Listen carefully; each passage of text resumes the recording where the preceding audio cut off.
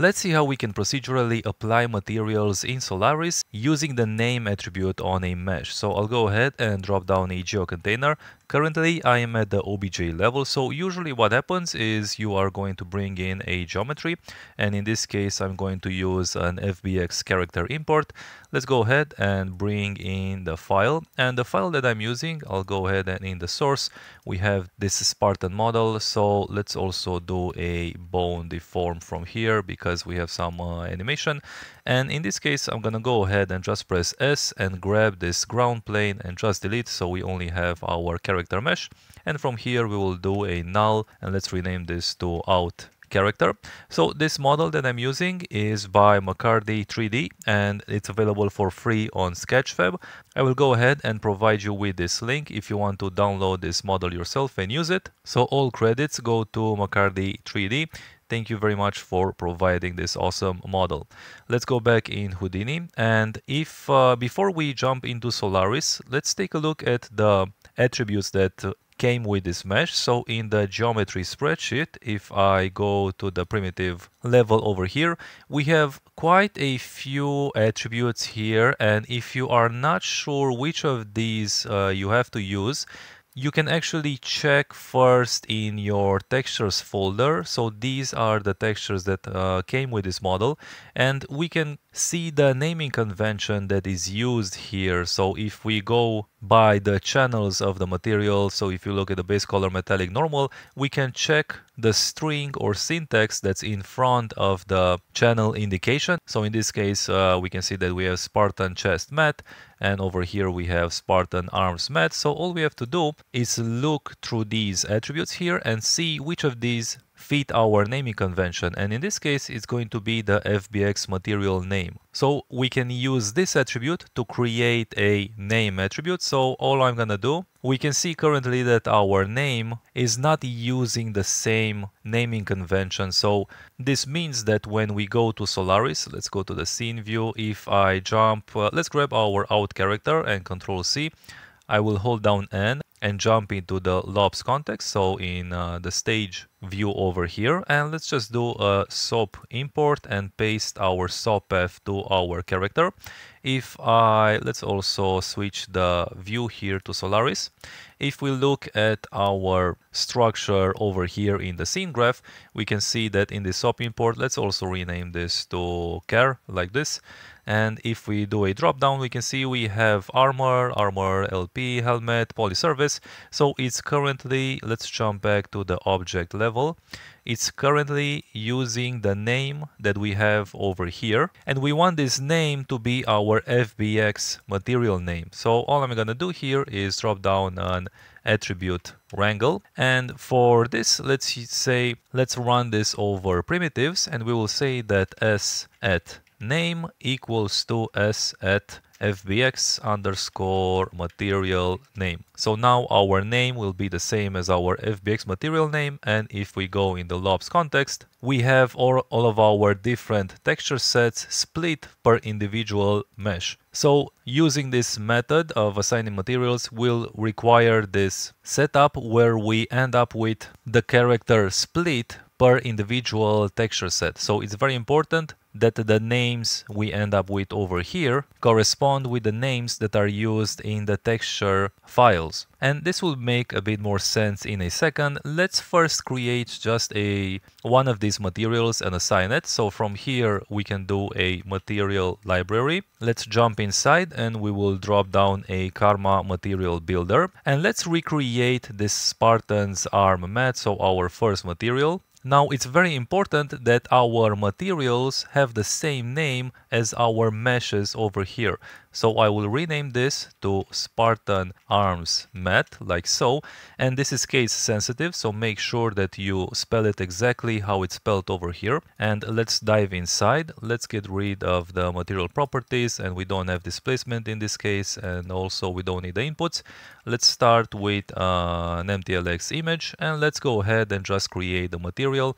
So I'm gonna go ahead and go to the textures, and let's start with a Spartan Spartans Arms Met AO, and this should be a float signature. I'm gonna go ahead and duplicate this. Let's bring in the base color. This signature should be a color. Let's plug this in our base color, and let's go ahead and multiply this by our AO, like so. I'll go ahead and let's make one more copy, and let's bring the next material, which is going to be our metallic. This one should be also a float, and let's plug this in our metalness input. I'm gonna go ahead and copy this. Let's bring in our normal, and the signature here should be vector3. Let's plug this through a normal map node, and let's plug this in our geometry and in the normal slot. And finally, I believe we still need the roughness, so I'm gonna go ahead and copy the metallic texture. Let's drag this over here, and let's bring in our roughness. And this one should also be a float signature, and let's plug this in our specular roughness. Okay, so this is the base of our material, and let's go up and one more time. Let's autofill the material, and instead of assigning it to the geometry here, let's assign it using an attribute wrangle. So I will drop down an attribute wrangle node, and let's start by assigning it to our Spartans Arm Mat Geo. So I'm gonna drag the path in our primitives over here, and we can see in our materials tab we have our Spartans Arm Mat. And now to assign a material through vex, we can use the function usd_add relationship target, and now we have to give this some arguments inside parentheses. So first we will need the stage handle, which in this case is going to be the first input, so we can reference this with 0, so we'll type here 0. Then we need to specify the primitive path on which we are operating on. So we have this specified over here in our primitives paths, and in order to reference this path, we can use the syntax s at primpath. Then we'll do comma, and again this expression here simply grabs this path that we set. And then we have to specify the name of the relationship that we want to assign, and in this case it's going to be a bind relationship for the material. So in between quotes we will do material : binding, and after this we'll add another comma, and finally we have to specify the material which we want to assign. And here I will just go ahead and grab from our scene graph, I will just click and drag this over after our materials binding expression and just place this over here. And this is a string, so we need to place this between quotes as well. So let's place this in the quotes, and let's do a semicolon at the end and hit enter. And now we can see in our viewport, let's go ahead and get rid of the outline for the geometry. We can see that we assign this to our arms, and if I press Shift R, we can see our material showing. And we can see that our material over here has the same name as our object that we are iterating on. So instead of just setting our material path directly ourselves manually, let's go ahead and see if we can make this procedurally to take in the name of our primitive. So what we can do in order to grab this name here, we can do, let's type enter, and before this we will place this name in a string variable. So we will do string name equals to, and to get the name we can use USD name, and in between parentheses let's give this the stage handle 0, and again we will just simply reference our currently primitive path that we are iterating on, so s at prim path. So all this line will do is it's going to grab this name here, Spartan Arms Mat, which is this mesh over here. And now in order to turn this into the material path that we need, we just have to add our slash materials slash string that we have over here. So what we can do is let's create another string variable, and let's name this string mats, and we will say this equals to, and in between quotes I will do slash materials slash and end quote, and we will simply do a plus our name variable. So now this mats string will simply be this path slash materials slash, and then it's going to follow up with Spartan Arms Mat. So if I replace this entire string here that we set ourselves, if we replace this with our string variable mats, we can see that we have the same result. So now what we can do is simply operate over all of these meshes at the same time. So we can specify for our primitives here inside our char hierarchy. Let's do, instead of setting the mesh name directly here, we will do a star symbol, and this will grab all of our meshes. So it's going to grab the Spartan arms mat, and it's going to assign a material called Spartan's arm mat, and then for chest it's going to grab the material Spartan chest mat, and so forth.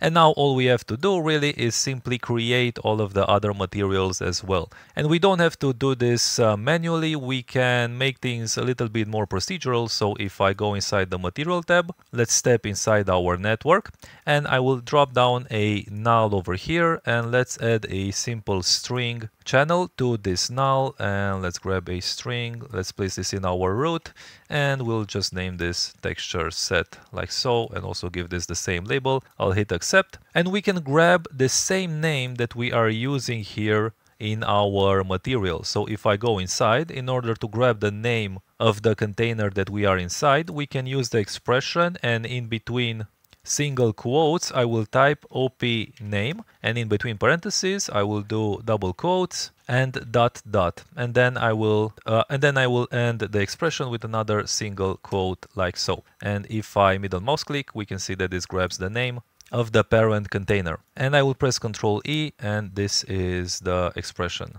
like so. And now I can reference this name in our paths over here for all of our image nodes. So I will right click, copy parameter, and go to all of our image nodes. Let's go to the end here, and I will grab this Spartan arms mat, and instead I will just do a paste relative references to our texture set name. And now we should have the same name that we had earlier. So we can do the same thing for all of these other materials as well. Let's go ahead, grab all of these, paste relative references, and I'll do the same for all the other nodes as well. So now we have all of our paths updated, and the reason that I'm using a null instead of just setting the expression op name inside our file name directly over here. So over here where we are references, let's maybe press Ctrl E.